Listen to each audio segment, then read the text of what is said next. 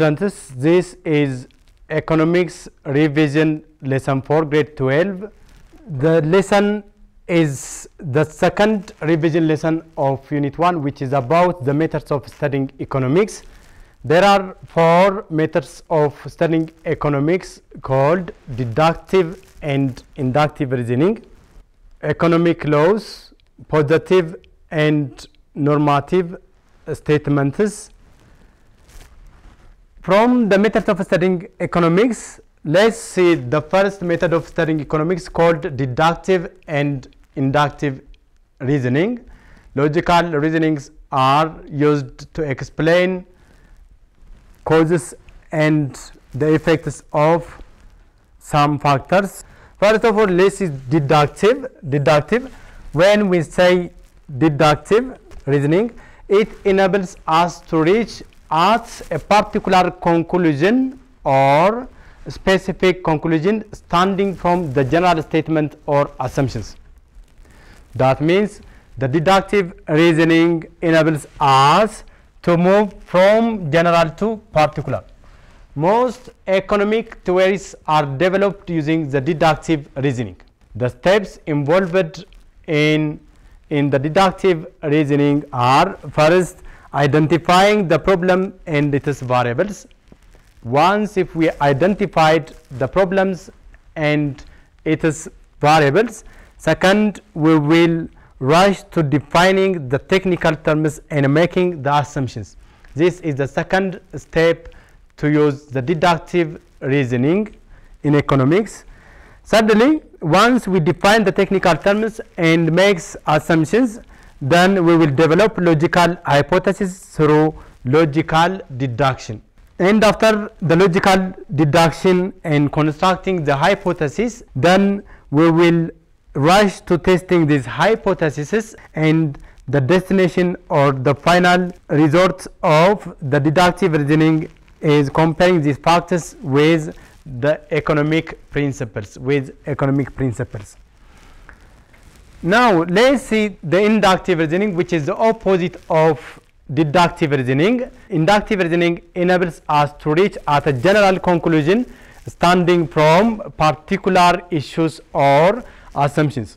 So this inductive reasoning is a movement from particular or specific issue to a general statement or conclusion. Simply, it makes a movement from particular to general. Now let's see the steps involved in inductive reasoning. First, we have to identify the problems. Once if we identify the problems, then we will rush to defining the technical terms and variables related to this problem. And the third step is collecting data. We can collect data in different ways from the primary sources or secondary sources. And after collecting this data on a specific variables, we will go to developing the hypothesis by processing the available data. The third type of logical reasoning is integrated deductive and inductive reasoning, which is a combination of both the deductive and inductive reasonings. Modern economists begin by developing economic hypotheses through logical deduction, and then empirically they test them through statistical or econometric models. This is an integrated deductive and inductive method or reasoning. Now let's see the second method of studying economics called positive versus normative economics. The positive economics deals with facts in principle. It might be true or false. It is facts. If we can verify that fact, whether it is true or false, yes or no, then that statement is positive economic statement. The positive economic statement focus on factors or the cause and effect relationship, and it is concerned on what is in an economy, while the normative economic statements are concerned on what should be in an economy. But the positive economic statements are concerned on what is in an economy. Another distinction between the positive and normative economic statements are positive economic statements can be verified using economic principles and laws. We can verify economic laws using economic laws. We can verify positive economic statements using economic principles. So once if we can verify them, we can consider such type of statements as positive economic. But this positive economics does not involve value judgments. They are not dependent on individuals' attitudes or perceptions. Unlike the positive economic statements, the normative economic statements deals with economic policies that benefit a society. And the normative economic statement embodies subjective feeling about what should be in an economy. That means it involves value judgment. It is dependent on the perception or attitudes of individuals. An economic statement which is true for one party may be false for the other. No one can verify these normative economic statements. So these normative economic statements incorporates value judgment, and they cannot be verified using economic laws and principles, and they underlies expressions of support for particular economic policies. When we see the examples for positive economic statements, first of all, other things remain unchanged. As price of orange increases, people tend to buy less unit of orange. This statement is positive economic statement, because with the rise in the price of egg, then the quantity demanded for egg will decline. And with the fall in the price of egg, then the quantity demanded for egg will increase. So this statement is true, because this statement is supported by the law of demand. The law of demand states that other things remain unchanged, ceteris paribus. With increase in price of a commodity, quantity demanded for that commodity will decline, and with the fall in the price of a commodity, quantity demanded will increase. So there is an inverse relationship between the changes in the direction of price and the changes in the direction of quantity demanded. So we can support this information by the law of demand, hence we can consider it as positive economic statement. Second, the sun rises in the east. It's obvious the sun rises in the east, so this statement is true, and this statement is positive statement. But if a statement states that if the sun rises in the west, this statement is also positive economic statement, because it is false. The sun never rises in the west. Remember here, being false is not a guarantee for being normative economic statement. So if we can verify the statement whether it is true or false, though it is false, the statement is considered as positive statement. So again, in the first example, if a statement states that other things remain unchanged, as price of orange increases, people tend to buy more units of a commodity. This statement is also positive statement, because it is false. Another example, the unemployment rate in Eritrea is higher than Ethiopia. We can calculate the unemployment rates using the measurement or the indexes of unemployment. So by making the assessment or by measuring the unemployment rates, we can exactly explain about the unemployment rates in Eritrea and the unemployment rates in Ethiopia. So this statement is positive statement, because it is either true or false. the unemployment rate in Eritrea is higher than in Ethiopia, or the unemployment rate in Ethiopia is higher than Eritrea.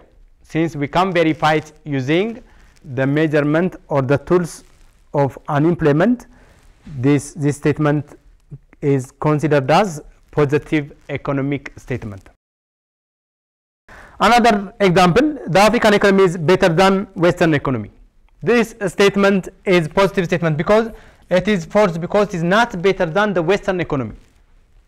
Using the indexes used to measure the level of economic performance of countries, using the GDP and GNP, we can calculate the level of performance of economic performance of countries. So this statement is false, and we can consider it as an example of positive statement. When we see examples for normative statements, these are statements which are subjective in their nature. For example, governments should provide subsidies for disabled. One party may give such a statement because government has to provide subsidies for the disabled because they cannot work as a normal person. But the other party may suggest another idea. Government should not provide subsidies because disability is not inability. So we cannot say this one is true and this one is false, or this one is correct and this one is incorrect. Hence, it leads to subjective judgments. Such a statement is called normative statement. Another example, the new economics teacher is better than the previous one. We don't know who is the new one and who is the older one. Even though we know the new economics teacher and the old one, a teacher which is better for one student may not be better for the other. It is dependent on the perception, the attitudes of individuals.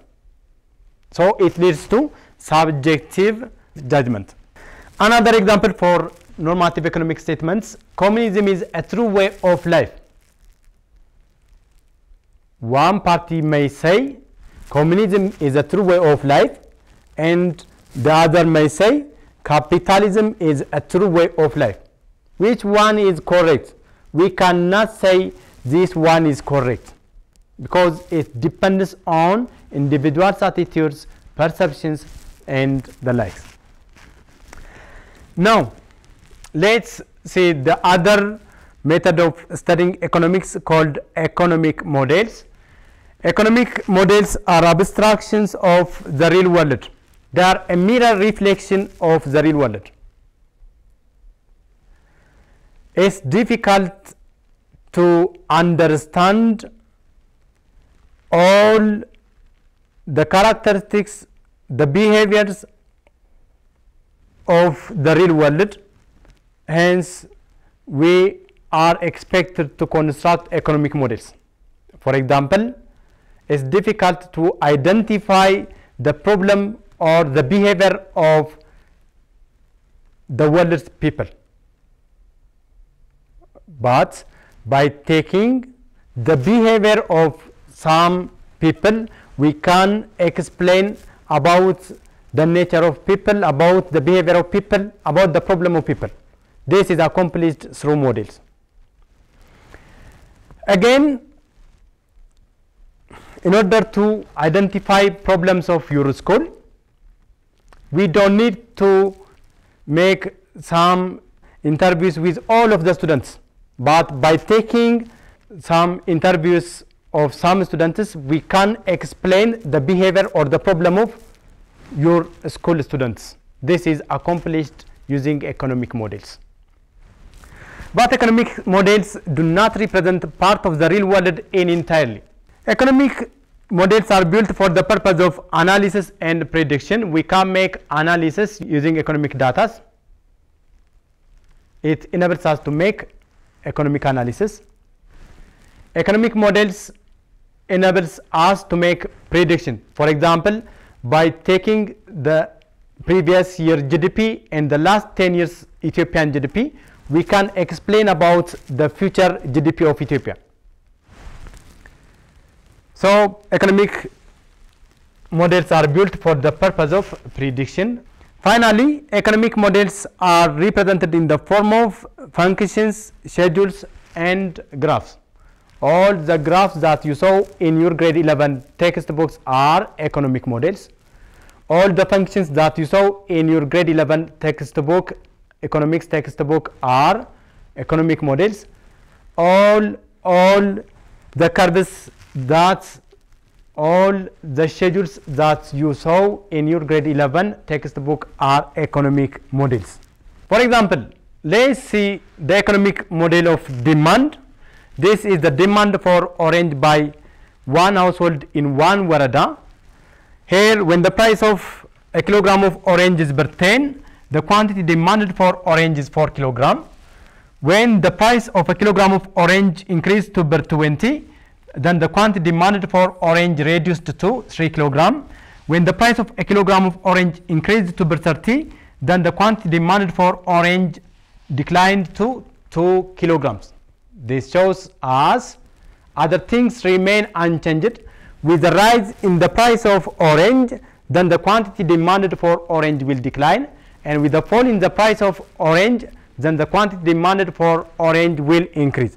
So other things remain unchanged. There is an inverse relationship between the price of a kilogram of orange and the quantity demanded for orange. So this is a schedule that represents the individual demand schedule, and it is a typical example for economic models. Another example for economic model, this is the demand curve, and this is a graphical representation of individual demand schedule.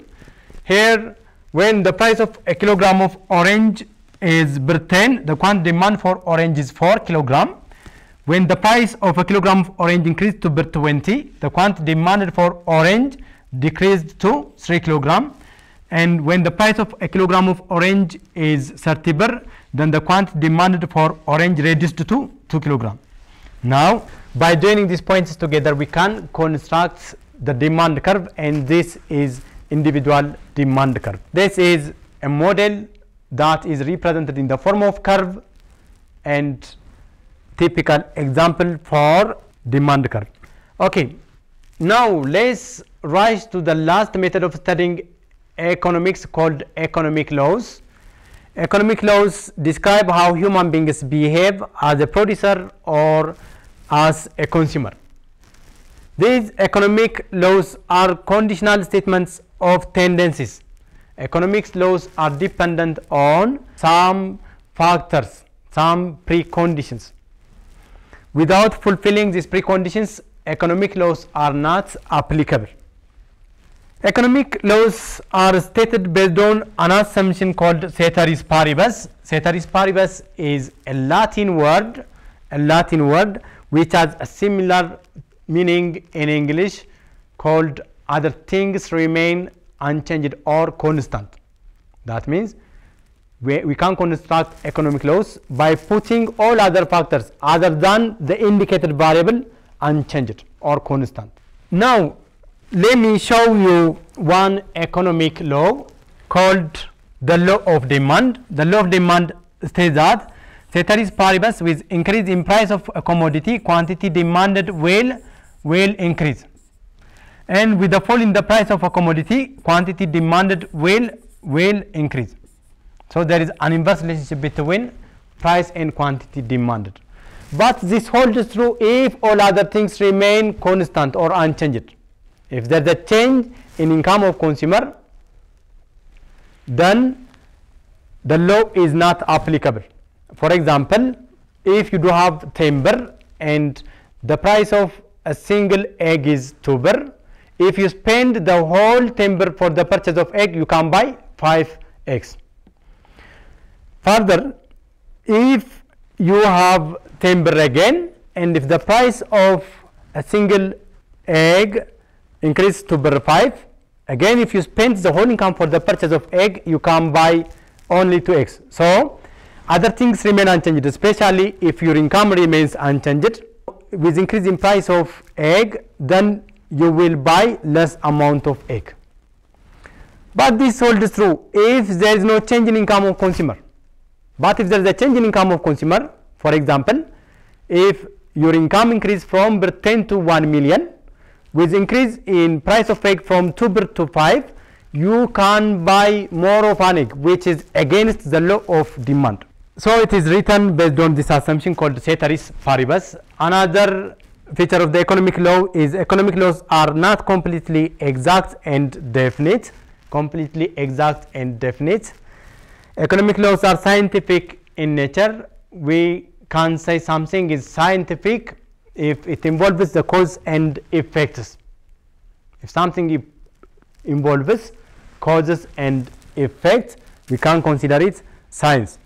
For example, let's say from this law, an increase in price of a commodity is the cause and the effect is a decline in quantity demanded. The effect is a decline in quantity demanded. Another example, the cause is a decline in price of a commodity and the effect is an increase in quantity demanded. So this economic law involves the cause and effects relationship. So from this we can consider that economic laws are scientific in nature.